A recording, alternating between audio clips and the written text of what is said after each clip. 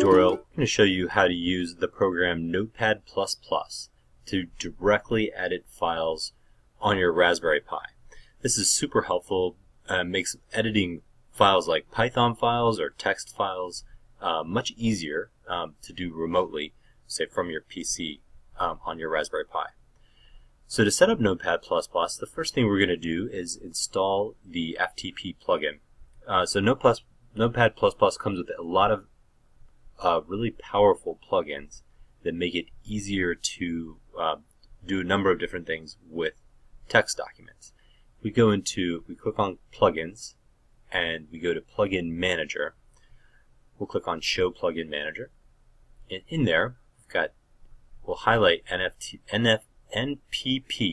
FTP. That's N as in November, P as in Papa, P as in Papa, File Transfer Protocol, NPP FTP.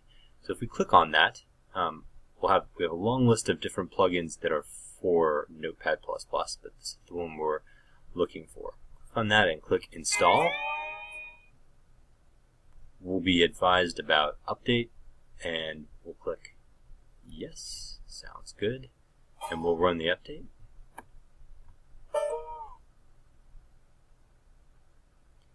Ask us to restart, so we will.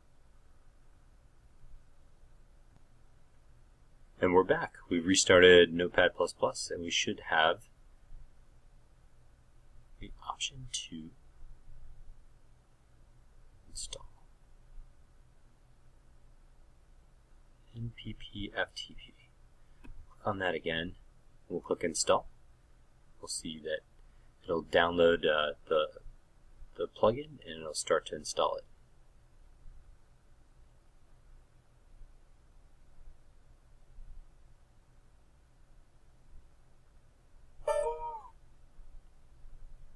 Okay, we'll go ahead and restart it. And we're back again. So let's go back just one more time to plugins. And now we can see we have, when we click on plugins, we've got NPP FTP here. So if we go ahead, what we'll do is just to start it up, we'll run NPP FTP, and we'll go to Show NPP FTP window. And when we pull that up, it may come a little bit distorted here, but if we drag this down, we should be able to see a couple of important windows just popped up. This will be our dialog window down here. This is going to show us how the PC and the Raspberry Pi are talking. Up here we'll see these in just a second when we connect, but if we click this connect or disconnect button, the plug up here, we'll go ahead and see a couple of different options that got from previous projects, but I've got dex.local. So let's go ahead, we'll go to profile settings here. If I click on that and I click on dex.local, I can see I've got all my profile information in here. I can add them by clicking on Add New. And I've entered in the host name. Dex.local is the host name. The connection type is going to be SFTP. We'll be connecting over port 22. We'll be connecting using username Pi, P-I, and then the password is the standard password. That's robots1234. You can add a couple other options in here, but this is pretty much all you need to get going.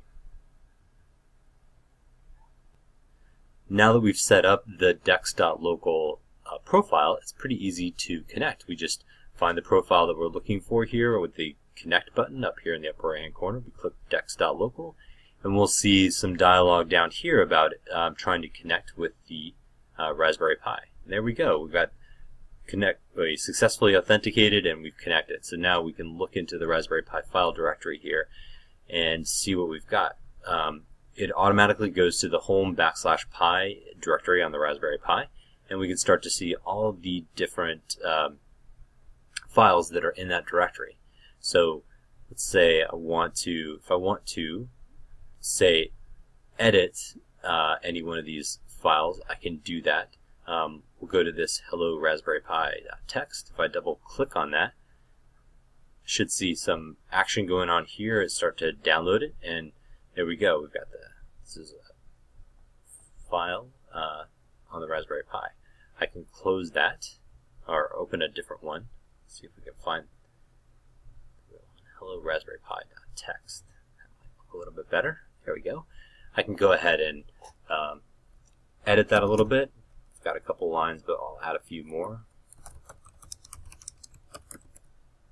And then if I click Save, we'll see some action going on down here, and we'll see some action. We saw a little bit of action in here about what's going on, but we've successfully saved it. So if I can close close that file up again, and if I reopen the file, it'll look the same way, or the new modifications. If I want to do that, there are a couple other things that I can do. That's pretty easy to go ahead and pick up a file that's on your Raspberry Pi and to modify it.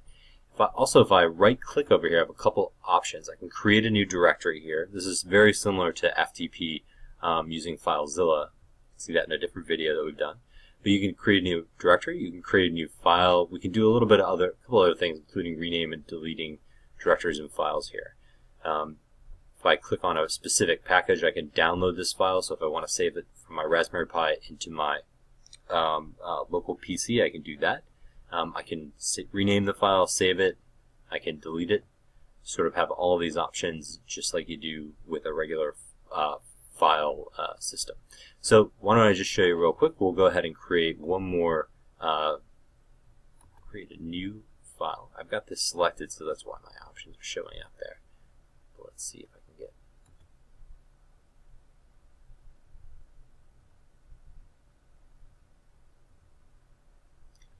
We go back up to click on the directory Pi.